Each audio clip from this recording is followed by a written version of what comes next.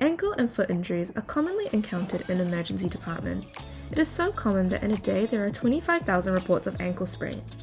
With this fact, radiography or imaging requests enormously increase as well. Apparently only a small percentage of the imaging done shows fracture.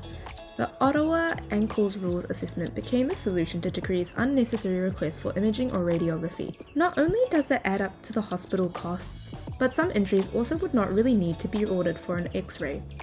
In order to mitigate these opportunities, a group of doctors in the emergency department in Ottawa, Canada pioneered the list of rules in 1992. It is evidently found to be accurate in assessing whether an injury is an ankle or foot fracture. Ottawa Ankle Rules has 5 components when screening. This is a sample of our Carepatron Ottawa Ankle Rules worksheet with the rules used when screening. You will need good anatomy and physiology knowledge to administer this decision-making tool. To find our Ottawa Ankle Rules test worksheet, go to our Carepatron platform. In our template section, we have a variety of templates and worksheets for you to use with your patients.